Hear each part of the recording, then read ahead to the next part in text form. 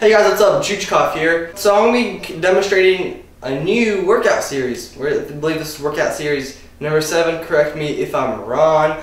But we're going to be doing a workout that I call cable crunches. So there's a debate between whether, for abs, either higher ups or low ups work better.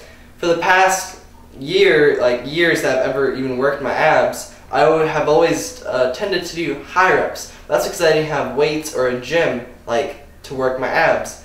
But now since I've joined a gym, I've discovered different ways to work my abs, such as lower rep range with weights. So here is a cable crunch. It's pretty much where you grab extension for the tricep, station.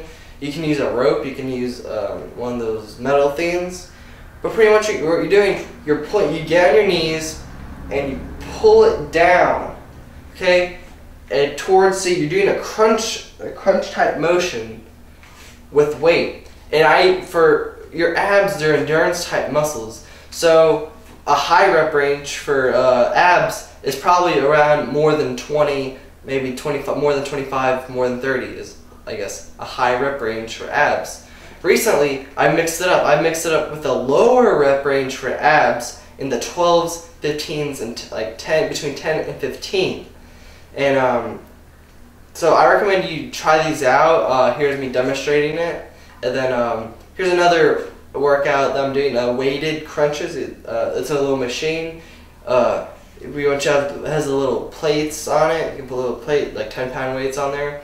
And you do crunches, and they're weighted. And I do about 12, 15-ish reps on that.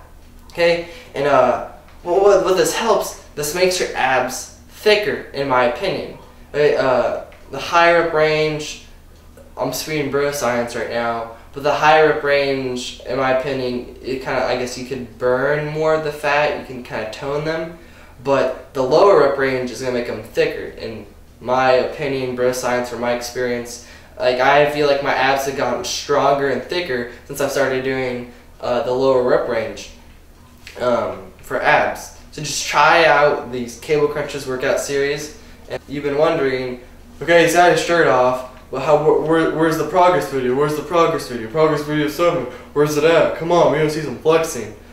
Okay, that's in a video or two. Within the next 1 or 2 videos that will be out, a lot of my maxes, my 1-rep maxes, my weight updates, and I'm going to be revealing what workout routine, what I do Monday through Friday, what my entire routine is, what workouts I do, all that stuff. It's going to start a whole new series of videos explaining my routine step by step and everything that I do in there. And just to keep you viewers happy, I guess I'll show you a few poses with my abs.